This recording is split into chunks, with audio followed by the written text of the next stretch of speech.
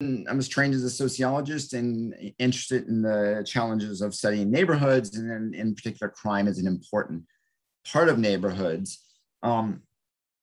What's interesting, many things are interesting about crime, but one of which is there seems to be this sort of spatial precision to it, in the sense that when police come on a scene and record a crime, and particularly here, I'm not talking about online crime, which is virtual, and that's a whole nother topic, but things that happen in person, whether it's a robbery, a burglary, a motor vehicle theft, typically they happen at a particular point in space, right? At a particular location, and the police record the crime.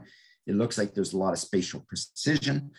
What I'm going to argue here, though, today is that there's a lot of, because of all the spatial mobility of people, there's actually a lot of spatial uncertainty when it comes to crime. In particular, offenders don't, I don't have to worry about my neighbor coming and burglarizing my house for the most part. Typically, offenders tend to go further, and that becomes a challenge for how we think about crime and what we're trying to accomplish.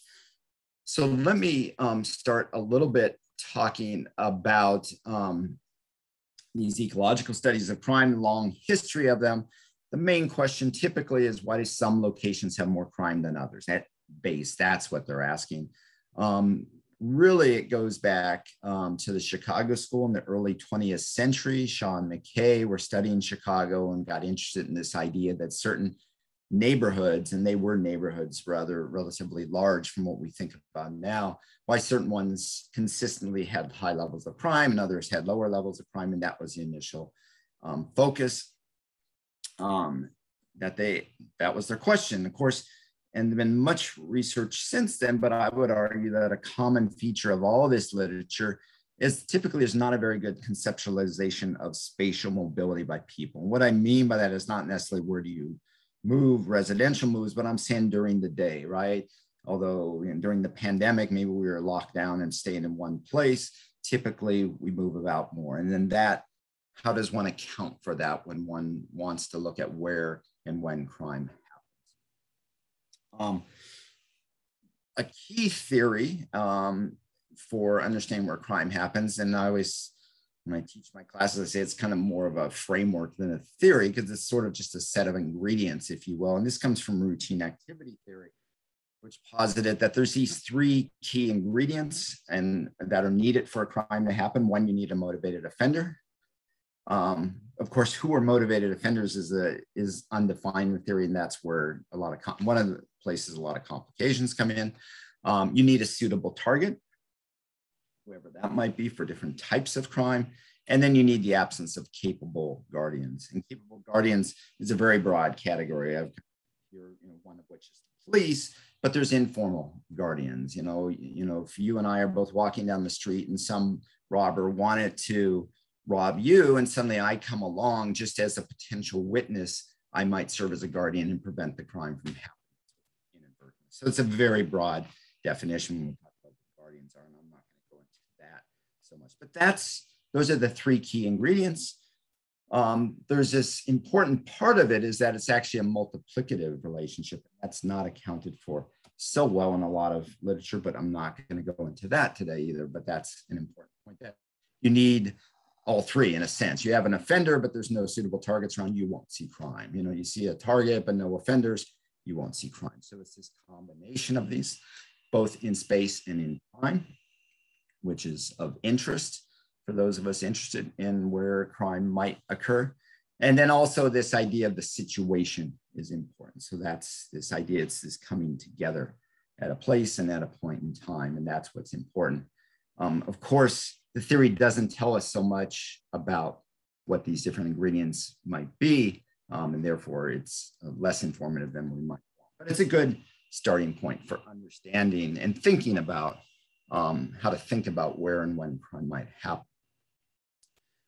If we talk about earlier research on this broad question, a lot of work back in like the 70s and 80s were using macro units. And largely this was a data limitation sort of thing. It was hard to get crime data at smaller units, and it was much easier to get it for these larger units. And so that's what research focused on. Even if some of the theories operated at smaller scale, like in neighborhoods and that kind of thing. And that's of course been since then a pretty big critique of this literature. But it was a data availability thing. So they compare different cities or different counties and why do you have some crime, some have more crime than others. Now on these, we don't have to worry as much about spatial patterns of where offenders and targets and guardians move, because typically if you've got a big enough unit, people are not going to be so often crossing the boundaries, certainly at least for counties or large metropolitan areas. When you start getting down in the cities, it can be different. You know, if you live in a large metropolitan area, like where I'm at or where you're at out there, there can be many cities that are adjacent. And, you know, the city, I spend much of my time not in the city of Irvine, even though that's where my residence is. But although I'm in nearby cities, so it's still spatially constrained. So is the city really the proper unit of analysis? And is that really the unit at which theories operate? But so that was a data availability sort of thing. In the ecological studies of crime, the neighborhood level data became popular late 80s, and then certainly in the 1990s and 2000s, very popular use. Data was starting to come online, be available. I say that sort of with a bit of a caveat, because back in the early 1800s, Quetelet had data in Paris and did kind of hand-drawn map sort of thing of which areas had more crime than others, kind of a social physics as he described it. But nonetheless, the real heyday of this literature was in these more recent time periods, although it certainly kicks off as well with that Chicago school in the earlier part of the 20th century. But again, the focus on why would some neighborhoods have more crime than others. As an aside, I'll mention that a lot of the theories that focus on these typically only focus on guardians. Remember, I talked about these, you know, targets, offenders, and guardians. And this literature typically focuses on guardians only, which is sort of odd to me when I was coming into it. It's like, well, where are offenders, where are targets? Not so much, interestingly enough.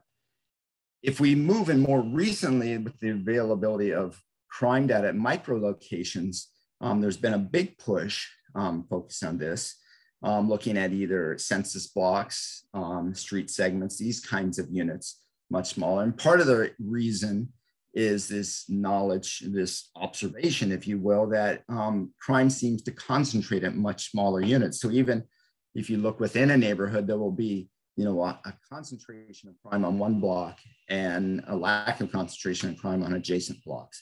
And this has sparked an interest in this crime in place literature, as it's sometimes referred to.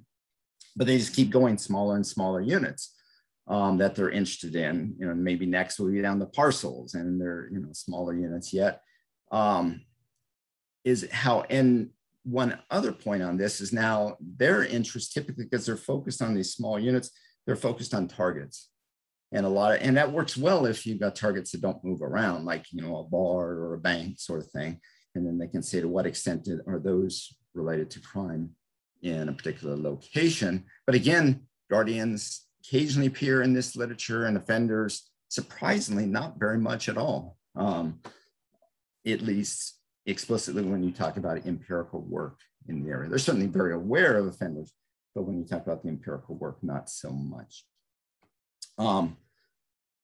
There's two big issues though. So as much as this is appealing, this spatial precision, at least what it appears, one big issue is that there's measurement error, right? As police enter the location data, and anyone who's dealt with police crime data in our lab, we spend a lot of time trying to clean it. You know, if the police officer has to write down where the crime happened, there can be misspellings, they can get the address wrong. Maybe they, you know, like us as a researcher, we want them to let us know precisely where it happened. And they just say, well, it's at like we're close to that intersection, they'll write that. And because for them, they're not interested in, you know, the academic side of things of what we're interested in. So understandably, that spatial imprecision, and it's very well known in the literature. And how do you handle that? You might say, well, an advantage is what if we were to give police a GPS unit, you know, or GPS, and so when they do the crime, they can push a button and it says, okay, this is exactly where the crime happened. that would work fine as long as they're right at the location when they write it up. If they're somewhere else writing up the report, that doesn't work. So all sorts of spatial imprecision, even though it appears very precise, and sometimes researchers get very excited, oh, I've got the exact address where the crime happened, especially if you want to start getting down to the exact parcel where a crime happened. Arguably, the spatial precision is just not there. But another big issue that I'm particularly interested in, we'll talk about and more linked today, is this idea that offenders, targets, and guardians can all move about.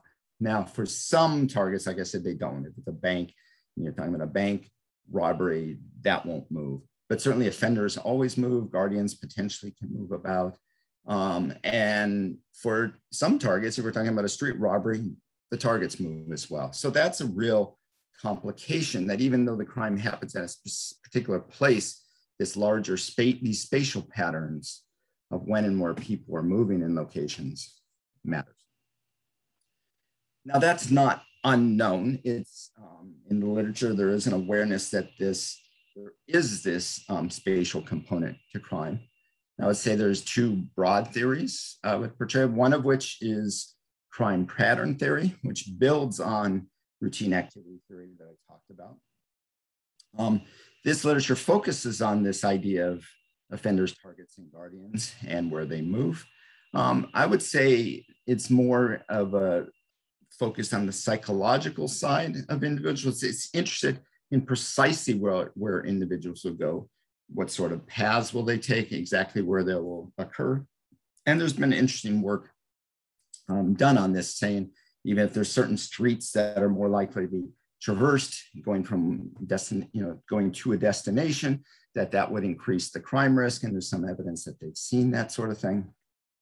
So a very interesting pattern, interesting theory. And then there's this second broad theory, I say, in that this idea that I propose, this general theory of spatial crime patterns, which rather than trying to focus on individuals and rather than trying to focus on specific locations, steps back and takes a much broader view of it. It's not trying to predict exact spatial locations, but more about spatial patterns. And to be honest about it, it's a newer and a much smaller perspective, and it's kind of me off on my own, if you will, but that's okay. That said, it's me, but it's not just me. I would say it's me standing on the shoulders of giants. And in this case, that particular giant is George Zipf. And the whole premise that I took towards thinking about where spatial crime happens is based on this idea of this principle of least effort and this idea of a distance decay. And I'll show you in a moment that I would argue, and it's been shown empirically, that this distance decay drives all of our spatial patterns.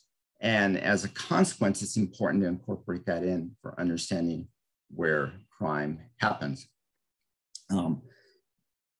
So who are offenders, targets, and guardians? Anyone taking this approach runs into the same problem of trying to define them. And that's a thorny mess. It also gets into some politically uncomfortable discussions. So I'll set that aside for the moment. But although one view is that offenders are just everybody, we're all equally likely, and that's one way you can approach it. But nonetheless, and there's also this complication that it's not like it's a discrete category where I can say, okay, this person's offender, this person's a target, or some other combination, because in fact, they're not discrete and they don't even necessarily sum up to 100%. So this makes it really messy for trying to measure who are offenders, targets, or guardians, right? Some gang members might be more likely to be offenders, but they're also more likely to be targets. And in some instances, there's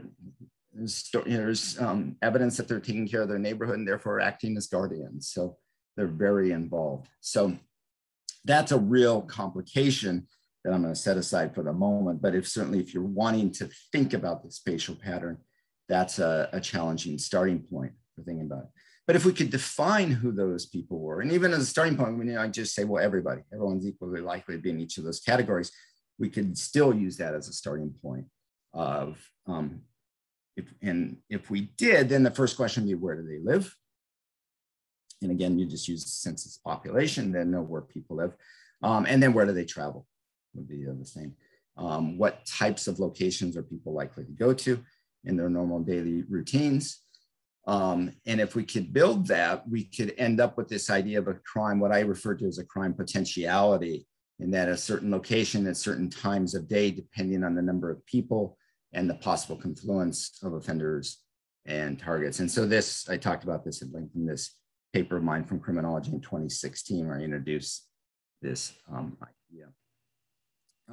But if we talk about these spatial patterns of where do folks go, what we see over and over and over again is this, decay, spatial decay, if you will, and the exact function can be debated and estimated, if you will.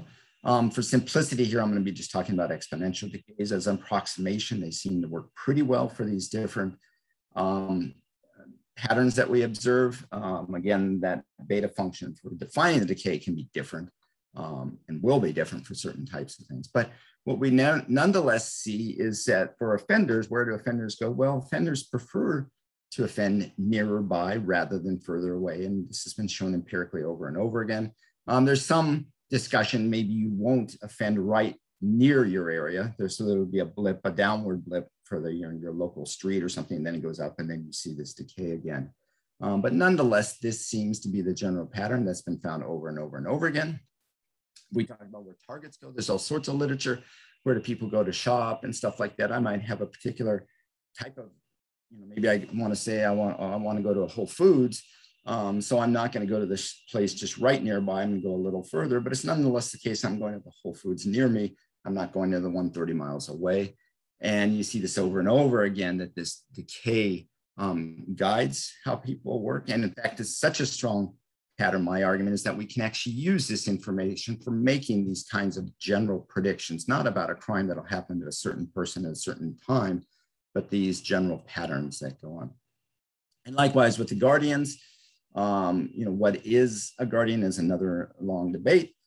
And what we're talking, whether it's somebody keeping an eye in their particular neighborhood, which is where a lot of the literature has focused most of the time.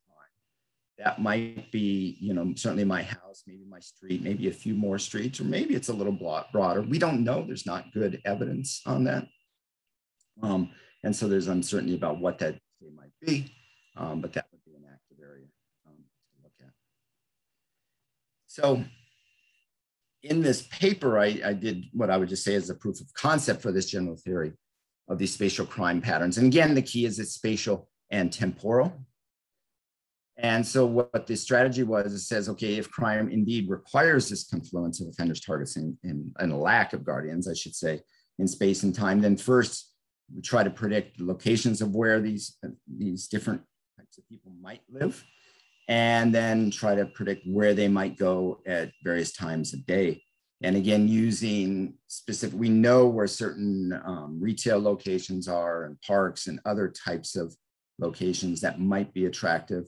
We know in general the certain hours of the day those types of places operate. And if we use this spatial decay and just say, okay, people are more likely to go to a nearer place than a further place, then we will see this pattern. And that's what I did in the approach. And that, again, that generates this crime potentiality. And again, distributing it over the hours of the day and try to make predictions on when and where you'll see crime happen. And certainly on this small scale example, it seemed to have some success doing that. This was, again, the study was in Santa Ana. This was a plot for all times of the day, and I'll just show you a couple of quickly for specific hours, which is what typically we're more interested in. That's the argument, is that crime happened at a place and at a point in time. But on these, the x-axis was trying to say, where will there be more targets in a particular location, and then these interactions, because again, it's a multiplicative thing, was trying to look at the presence of offenders, and so this is no offenders at all, low, high, and very high.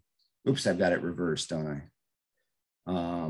No offenders is up here, and so we see these changes. No, it's not. I'm colorblind here. I was right. And I had a quick question in the chat box, I think is a pertinent one for now. And it was on the potentiality of location at a time of day, or the day/hour of the day. So can it go to weeks per month or per year? Is there some kind of constraint there or regular disaggregation that you've found is useful? No, I mean, that would be an active area of research here. I mean, the very first cut I was just trying to do hours a day. Most commonly we'll split between weekdays and weekends because that's when you'll see the most differences in the spatial patterns of people for a lot of people. So we can split it that way. In principle, certainly you could move on to seasonality and other features like that. I certainly was not doing that as a very first cut of it, but it's certainly feasible to do that. Thanks. Meredith, I don't know if that just gave did justice to the question, but feel free to follow up if there's anything else. Okay. So that was overall. This is, oh, got it, okay. This was, for instance, between 1 and 2 a.m. And again, the same thing. And so showing this strong interaction effect, which is exactly what we expected to see, but certainly this potentiality seemed to work well in that way. You know, if you have many offenders, as you have more targets, you get more crime. And of course, the presence of offenders seemed to be the most important thing when there was few targets between 1 and 2 a.m. These are all approximations, and these aren't counts of the exact number, but you get the general idea of what it was trying to do, trying to say, okay, this can work in principle. This would be an argument. And of course, there's this challenge with measuring offenders, targets, and guardians. Arguably, if you get enough guardians in a place, enough people around, then you would start to see, potentially you would see crime starting to go down. You would think, if there's so many people, why would I rob someone in the middle of a busy street, for instance? But setting that aside for the moment. And then last one, this was in a late morning, 10 to 11 a.m. What do we see? And again, it was the same pattern for robberies, that, you know, a high number of offenders, there was more crime. Here you do see this negative effect between, you know, more targets, which might be guardians in that sense, that there was actually less crime. So it was the first cut, and it seemed to work.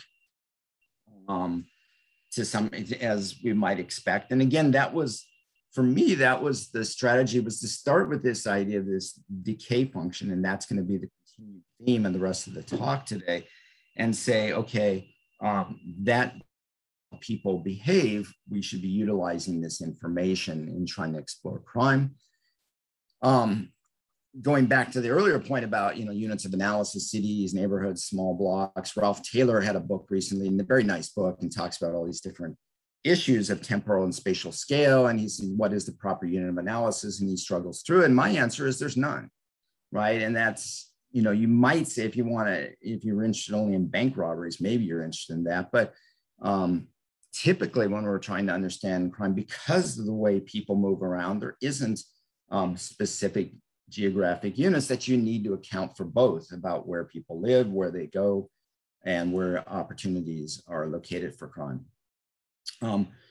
Just as a side note, I had done a paper some time back with another student of mine, Adam Besson, where this was more rooted in the neighborhood level research, if you will. And there, the critique I thought is, it doesn't make sense to use census tracts or block groups or something like that, these non-overlapping units, because they don't define how people live their lives. So we used egohoods, which is a block at the center and a buffer around it.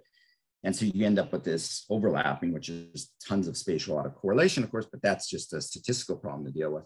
But we said this is a more realistic way of accounting for neighborhood effects, because this is more reasonable for characterizing people's lives. And it seemed to do quite well. But you might also think, if I was going to have any unit, I would say that it loses the spatial precision of a particular location, but at least on average, it's going to capture where people move. But that's if I was forced to pick one unit. And I would say, no, it's not. It's, again, because of these spatial patterns, we need to account for that. Another question I explored in a recent paper is a simulation study. I got interested in this idea of, what do we learn in these standard ecological studies of crime, where people get data, say in census tracts, for example, and they get crime aggregated to tracts, and they get their independent variables, and they do the regression model and they get the results. And what do they learn from that? If indeed these spatial patterns are what drive things. And so in this paper, what I did is I said, okay, let's simulate data from this idea that people live in locations. There's opportunities at certain places and they're more likely to go nearer places. What does that look like? And then how can we model that? How would we model that? So it was a simulation project.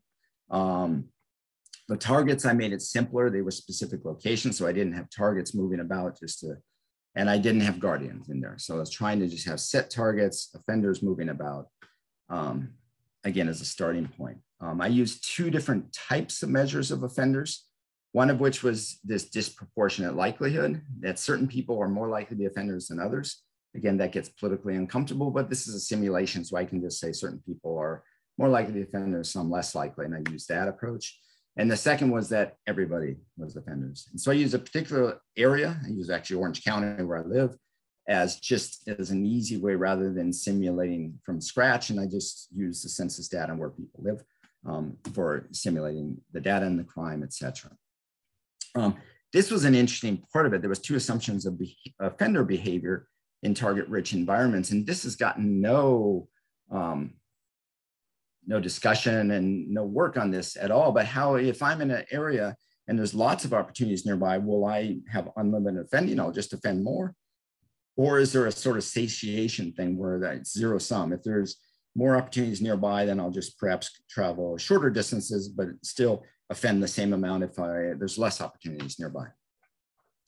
No discussion of that in the literature, but actually had important consequences in this simulation. One interesting thing I will mention from this, and this is the motivation for this project I'm talking about here, is when if you start with where offenders are and they offend in this distance decay pattern, if you go to the other end and say, okay, where are the targets located? And now if you do a distance decay from the target out to where offenders live, maybe it's obvious, maybe it's intuitive, then in fact, that's going to be able to capture the same thing. It doesn't so much if there's this satiation thing, interestingly enough. If there's unlimited offending, this will work just fine. And what I found in this study is you could do a simple regression model where you have the number of targets, you do the number of offenders as a distance decay, and you do the interaction of them, and that would work. It explains it perfectly, essentially, right? And of course, that's not grand. That's how the model is built, but it shows in a sense that you could, if you start with the location and talk about offenders with the distance decay from there, that's one way you can think about measuring where crime might happen. Going back earlier, I talked about these neighborhood level studies. Some have looked at where do offenders live, and then they use neighborhood characteristics to predict that. Some have said, where does crime happen? They use neighborhood characteristics to predict that. Sort of the same thing, but in fact, if people live one place and offend somewhere else, that's not accounted for so much in those approaches, not even thought about so much. But at least in this case, what I found was that, yeah, if you do this, like even I did as a part of this simulation, I said, okay, what if you did have sense? You were going to aggregate the tracks. You could just do it the way we typically do. We do counts of these offenders and targets in a place and sum it up. How well does that do? Or what if you actually said, here's the number of offenders, but I'm going to look at them as a spatial decay from this location, even though I'm aggregating that to the track, that would do a better job of predicting how much crime happened in a location. So again, an argument for thinking about not only where offenders are, but this distance decay, that in fact, even if you're doing this kind of old school sort of approach of aggregating the census tracts, it's still, there are improved models in that way. Again, if it's satiation, then it becomes more complicated. It doesn't do as well. It still does better, but not as well. And that's interesting because there's just not much literature or thought on offender behavior in that. Okay, I think I'm doing okay on time. I see here some. So for this project, this is our setup, and we wanted to consider, trying to spatially explicitly measure some of these constructs we're interested in. So we didn't, if we're going to start with small geographic units, street segments, as for where the crime happens, but then we wanted to measure various features around that environment and what might matter. And we decided that there's at least 3 key types of spatial patterns that one might conceive of in studies. And indeed, these exist in one way or another in the literature. Maybe they're described explicitly, maybe not, but we said this is what they might be. And the most obvious one is decay functions, right? And that's what I've been talking about. Offenders, targets, or whatever. If I knew where offenders live and there's a decay and where they go, then I would want to measure that. If I somehow magically knew where were the offenders in my area, I would somehow incorporate them with a decay function. That seems natural. Second, we said that there's a lot of literature that mixing in environment seems important in different ways. This can create conflict. It can reduce the ability for people to work together in neighborhoods. The most obvious ones used are inequality. And we see this even gentrifying neighborhoods, which increases inequality, but that can create stress and conflict, and which can increase crime. But also racial ethnic change in neighborhoods, that can also bring this about. And so there's literature arguing that that's the case as well. And then the third, we said this is a little newer and hasn't been as much done, but this idea of relational patterns, as what's a specific comparison between your location, whether it's your local micro location or your your neighborhood level, and what's nearby, and that might matter. So let me describe each of these a little more in depth. First of all, the idea of decay functions.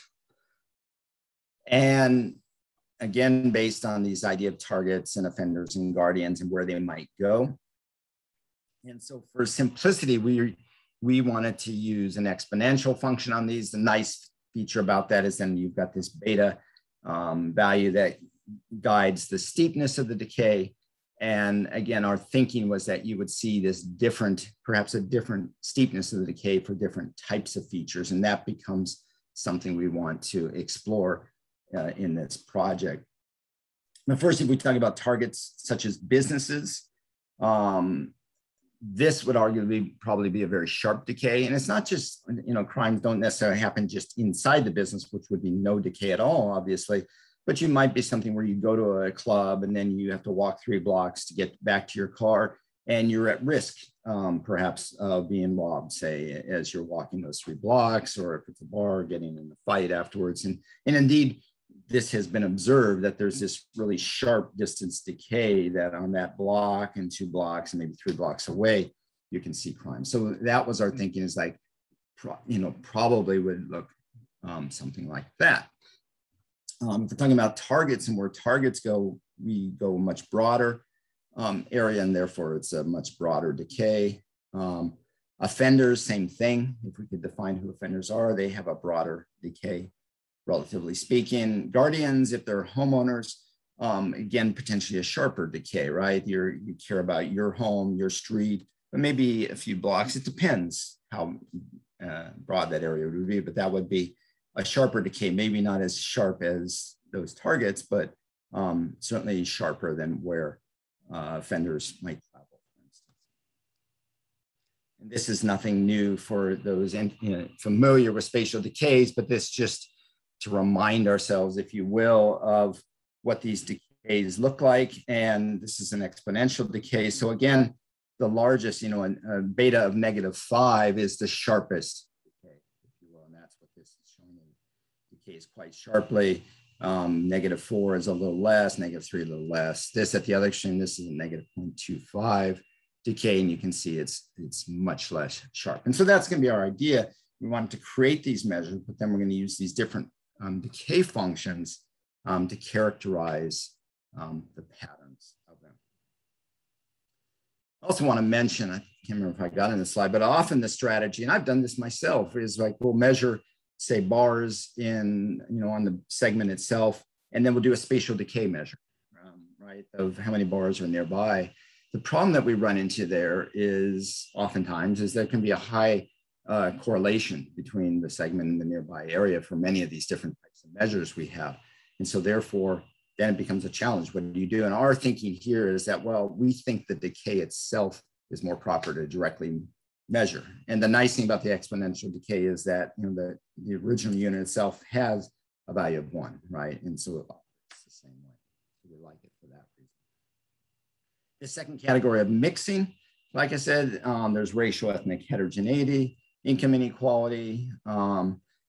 The problem with research using these non-overlapping units is A, they're not real neighborhood units, right? I don't even know where my census tract boundaries are. It doesn't determine my social life at all.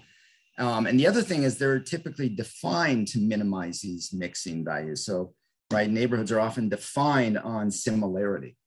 And so then therefore it's minimizing the amount of heterogeneity you might otherwise observe. In this paper we found this quite strongly, that inequality had almost no effect when you use tracts or block groups, because again, they're constructed to minimize that difference. These egohoods with this spatial pattern to them picked up very, very strong effects of a positive relation between inequality and crime in that paper. So in this project, we're going to use these egohoods. And the egohood, again, is basically, it's some buffer, quarter mile, half mile, 3/4, whatever, but no distance. So it's saying, okay, this is a unit. It comes out of that idea of the neighborhood study. So rather than a decay, it's unit itself. It just happens to be an overlapping one. Third, this idea of relational. And here the idea is that nearby difference matters.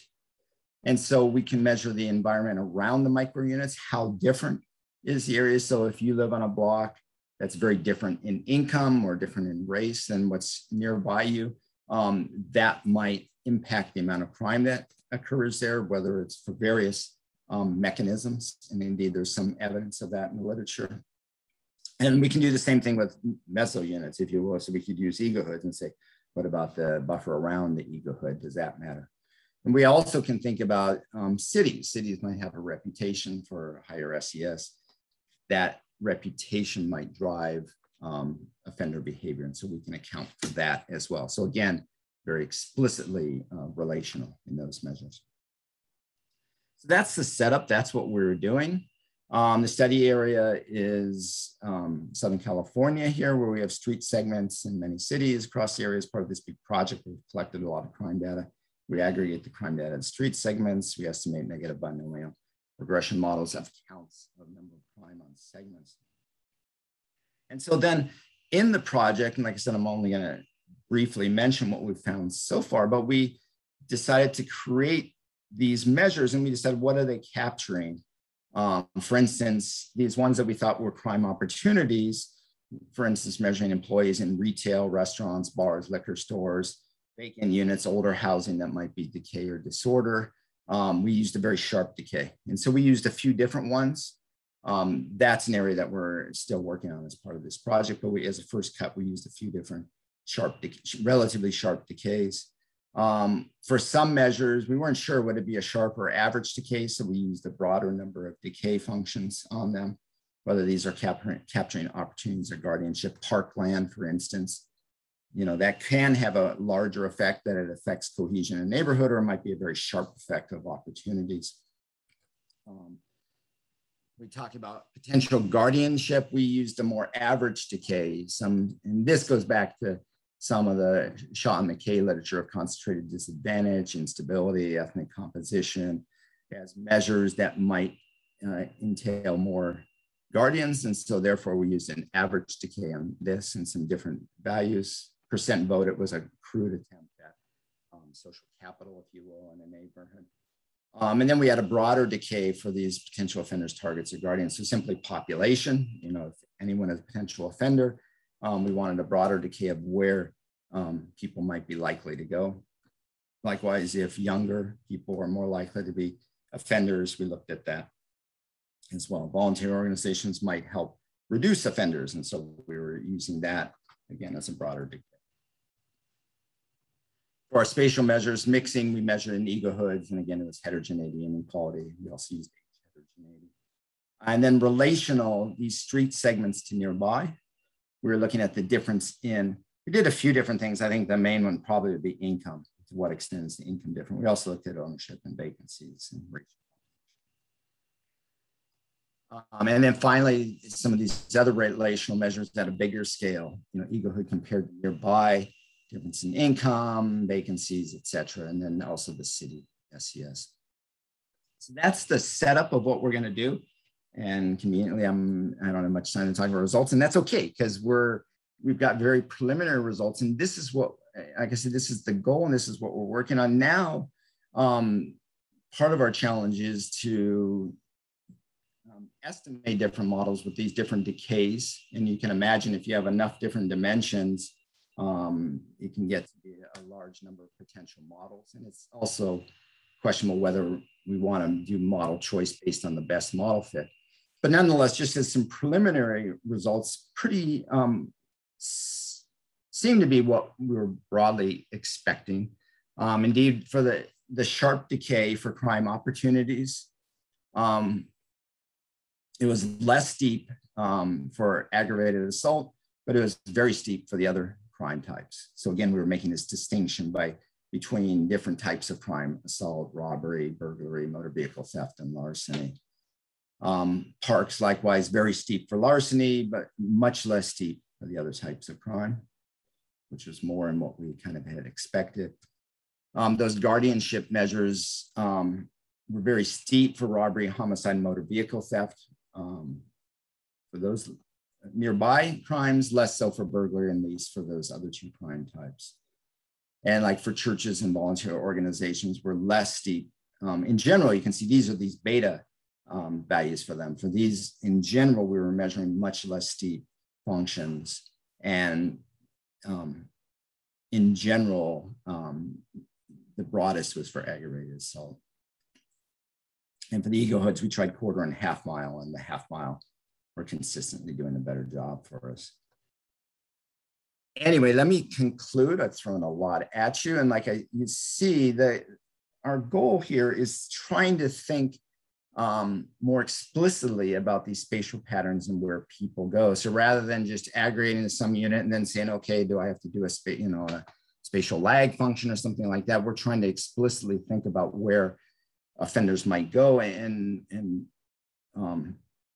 what our measures might capture. And of course, that's one of the biggest challenges for us. What are the measures capturing? Often in these studies, they'll create measures of disadvantage or racial composition, but what is that? Are those offenders? Are those targets? Are they guardians? And that can matter for the spatial decay we might expect them to have. Second, to what extent does this impact the expected spatial scale? And then third, how do we determine the optimal scale of these? Is it simply based on model fit? And we can do that, we can grind through it, but is that really the best way to do it? And that's something we're still giving thought to. There's multiple model comparison methods out there. And then final point, does this improve the model fit? Must it? Is that really the goal? So those are areas where we're at as far as thinking about it, but at this point, this is the setup and this is the direction we're going with it. So I will pause there or stop there and open it up for questions. Excellent.